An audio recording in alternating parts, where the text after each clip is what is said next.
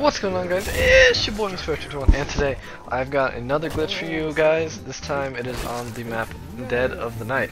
So what you're gonna want to do in this glitch is you're gonna want to go to that like marriage dome thing. I don't actually know what it's called, but you want to go there.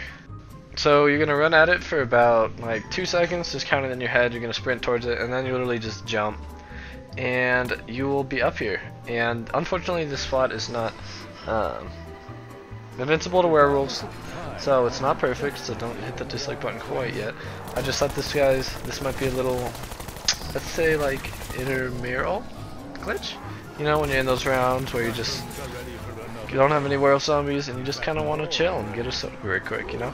Go ahead and do this. So anyways, guys, if you enjoyed this video and want to see more like it, please like and subscribe. I'll be happy to make more.